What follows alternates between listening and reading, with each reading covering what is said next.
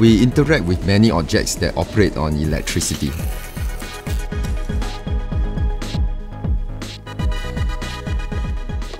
For example, we know that the radio control car, electric scooter, MRT train and USB fan all run on electricity.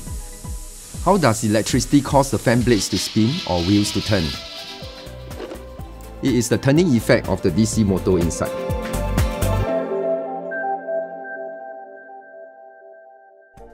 For my demonstration, we will refer to this simulator kit of a single coil DC motor. In real life, note that a single coil DC motor will not produce enough magnetic force for the coil to spin.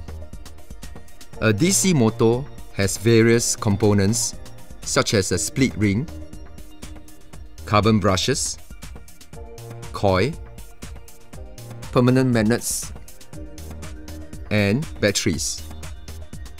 Now, let's take a look at this setup of a simplified DC motor. As current passes through the conducting coils in the presence of a magnetic field, we see the turning effect. We have just learned that the interaction between the magnetic fields of a current-carrying conductor and a permanent magnet produces a force on the conductor. The interaction of magnetic fields reveals the direction of the resultant magnetic field. A magnetic force will then act from a stronger to weaker magnetic field region. In this demonstration, let's see how magnetic forces are generated on this single coil when current passes through it in the region of the magnetic field. Here, a DC motor is connected to a battery. This is the direction of the conventional current,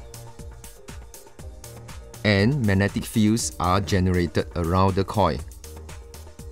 The magnetic field from the permanent magnet interacts with these fields from the current-carrying coils. Let's deduce the direction of the resultant magnetic force.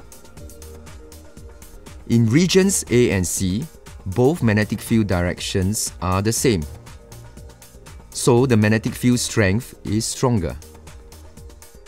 While in regions B and D, the magnetic field directions oppose each other, so the magnetic field cancels out mutually and becomes weaker. The magnetic forces act from stronger to weaker magnetic field regions. These two magnetic forces produce the turning effect and cause the coil to turn. Remember, we can determine this direction using Fleming's left-hand rule.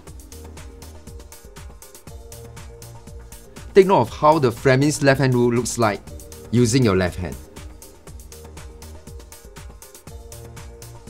The next time you see personal mobility devices, you will know that it is the turning effect of the DC motor inside that makes your ride possible.